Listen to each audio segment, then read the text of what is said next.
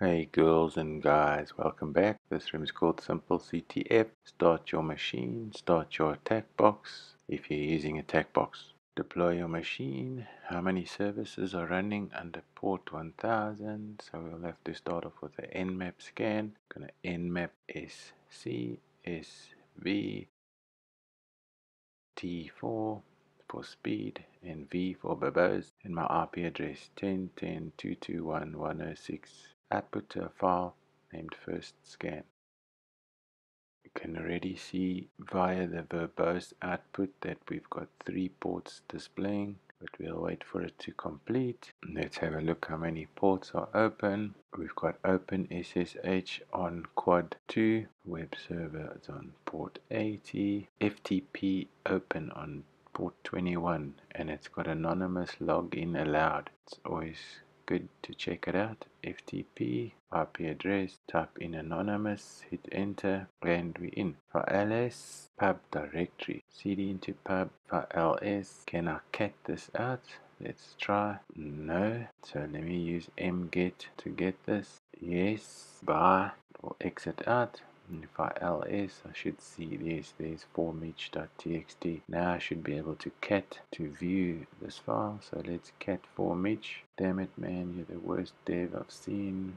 Cracked it in seconds. Gosh, what a mess. Okay, nothing spectacular. Let's check for directories that are hidden with GoBuster. I'm going to type GoBuster directory u http my IP address -w, then user share word lists derb and common.txt, and it's found quite a few. I'm going to open up full screen, open up Firefox,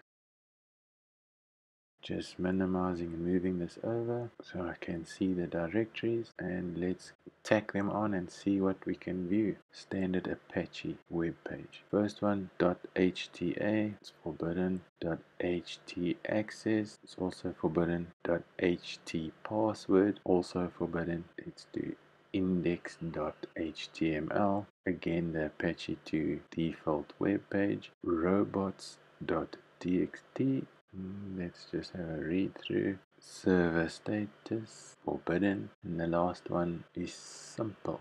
And it looks like we've got a web page. Let's open this up. I can see here we've got a CMS mode version, and CMS is used quite frequently with websites just for good measure.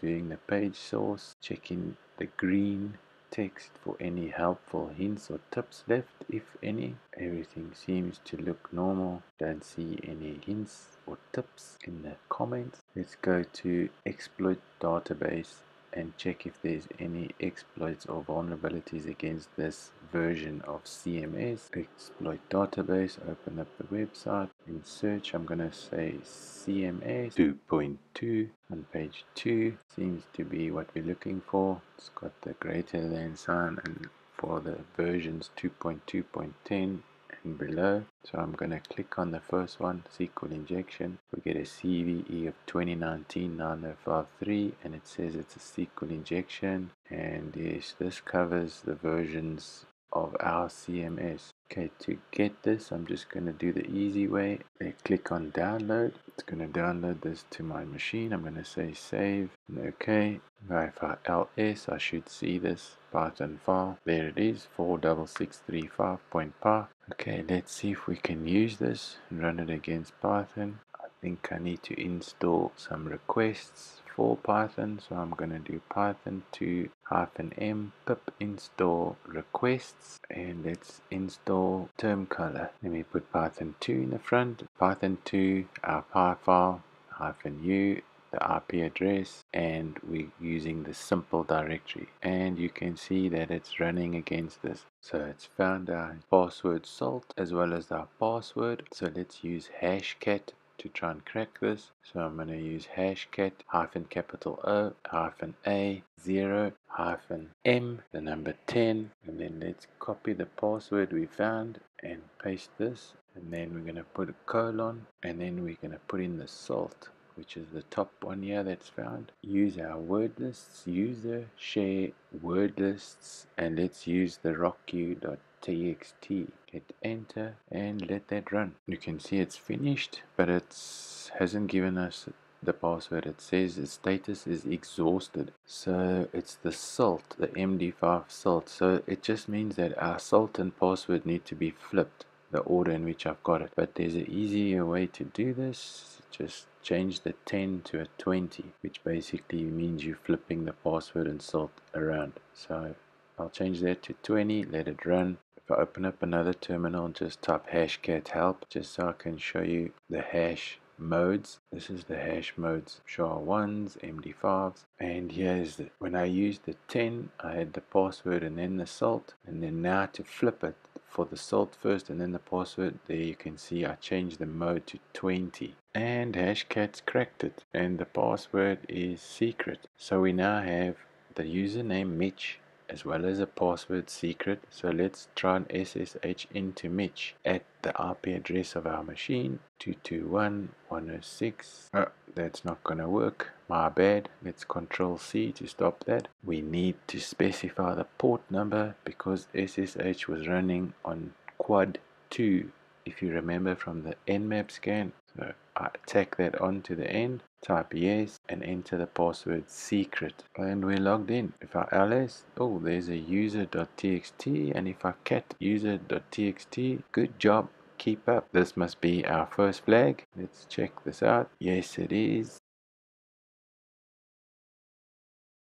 Okay, so we've covered a couple of these answers already. What's the user flag? There, you got it.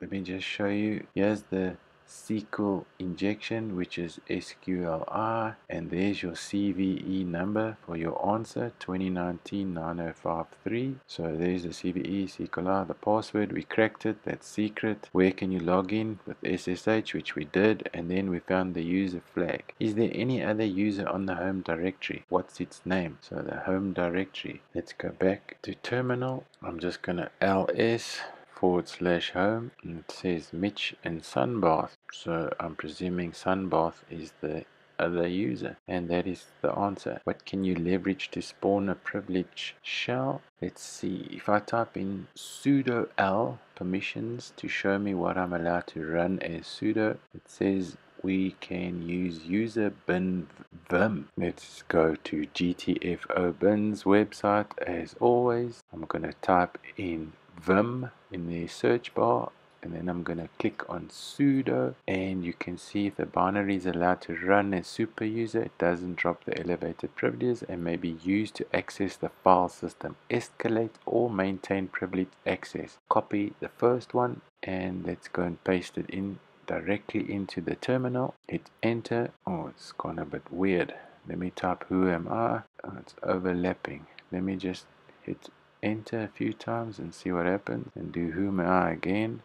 We are root, so we've privilege escalated ourselves, and it's ls is the user. We're obviously going to want the root flag, so let's ls the root directory, and there's the root.txt. So you can just say cat and follow the path root.txt. So you're catting out the root.txt in the root directory, and there's your final flag. Thanks for watching.